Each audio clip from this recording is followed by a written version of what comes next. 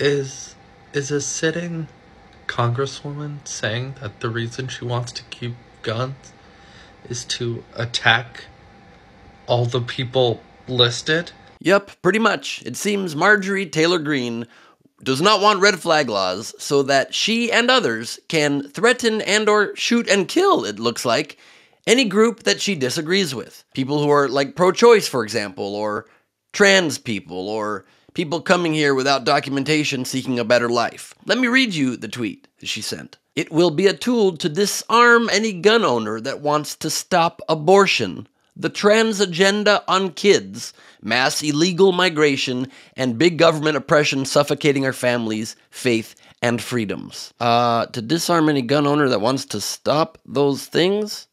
With their words or with their guns? Because they're still allowed to protest things they disagree with, even though those things are things that are, human rights and people just wanting to be treated equally and coming here to seek a better life. But if you wanted to protest those things, you can. You just can't do it while threatening them with your guns. But this was just the first of a 10-tweet thread. Let me read you some more highlights. Get ready for another crazy statement. Quote, Republican senators failed their voters and helped Democrats create a very dangerous bill making it now possible to red flag Americans when their political enemies feel a gun owner is a, quote, threat to themselves or others, close quote, close quote.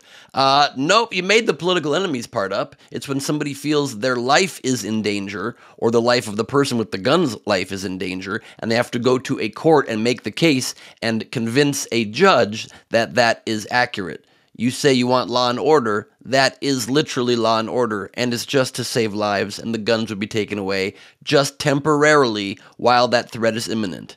Not because somebody has different politics than you lying sack of... Let me read another tweet. The unhinged genius continues, if you think they won't use red flag laws to disarm conservative Americans, you are a fool. You meant to say if you think they will use red flag laws to disarm conservatives, you are a fool, because that's what you are and you make no sense. She continues, they will go after a selected few and red flag them. They will tell you they are right-wing domestic terrorists. If they go after a selected few people that can be credibly called terrorists, it's because they are doing stuff with their guns or threatening to do stuff with their guns that make them domestic terrorists or potential ones, and they should have their guns taken away because we're against random murder, unlike you and many on the right. She continues, the threat against trans people, abortion clinics, or maybe election authorities, now she's speculating even further, or maybe election authorities or school boards allowing drag queen school shows, and the fact that these right-wing domestic terrorists are gun owners with a large amount of dangerous weapons of war will be all they need to make the accusations and red flag them. Okay, let's start with everything in that being insane. So, you're threatening trans people? You're threatening abortion clinics?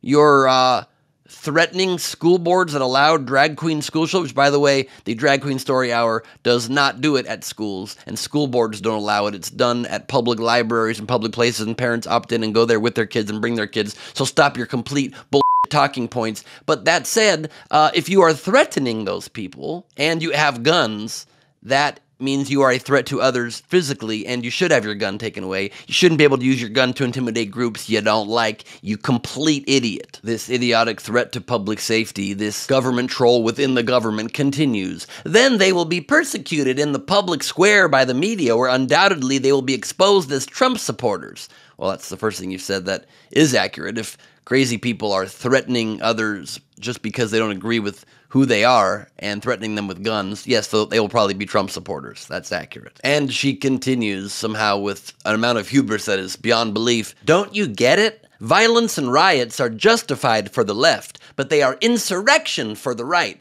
No, insurrection is insurrection. When the right does it, or the left does it, or anyone does it. It's insurrection when you try to overthrow the government or try to stop the peaceful transfer of power in our country. Violence and riots that comes from the left are punished as violence and riots when somebody's committing crimes. We commit crimes on both sides. You just like to cry about it on one side and lie to your followers that it happens on one side and not the other.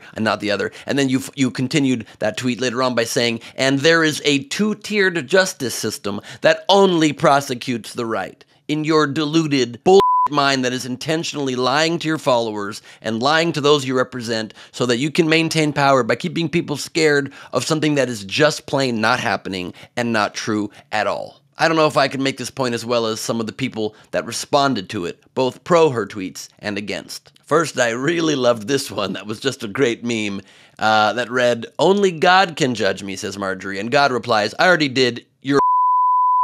While the national media is losing their mind over white supremacy, trying to blame Republicans for white replacement theory, trying to link us to this mentally ill, deranged teenager that killed people in Buffalo, they ignore things like shootings here in Washington, D.C. under Mayor Muriel Bowser's purview. They completely ignore people like Kathleen Landerkin, that is so racist herself.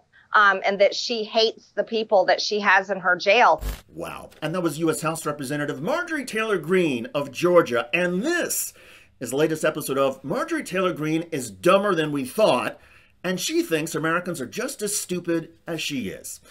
What Marjorie Taylor Greene was arguing in that particular clip is that because there's an African-American mayor in Washington, D.C., where there are murders, and because the head of the D.C. jail allegedly said something about not liking white people, that is all just as bad, just as terrible as that 18-year-old white man who went to Buffalo with the N-word scribbled on his gun, had trafficked in racism and white nationalism, shot up an African-American grocery store, and killed 10 people. Yes, according to Marjorie Taylor Greene, forget about, never mind, the racist-fueled violence and carnage in Buffalo. The mainstream media should take a look at race a little more clearly and see that really the leftists in the media are the real racists. Leftists in the media are the real racists? Oh yeah, when was the last time a leftist in the media shot or killed anybody? When was the last time a leftist media manifesto, whatever that would be, could be directly connected to a mass shooting based on hatred? When was the last time a leftist argued that immigrants are replacing white American citizens and that this was something to be really riled up about, to be infuriated about?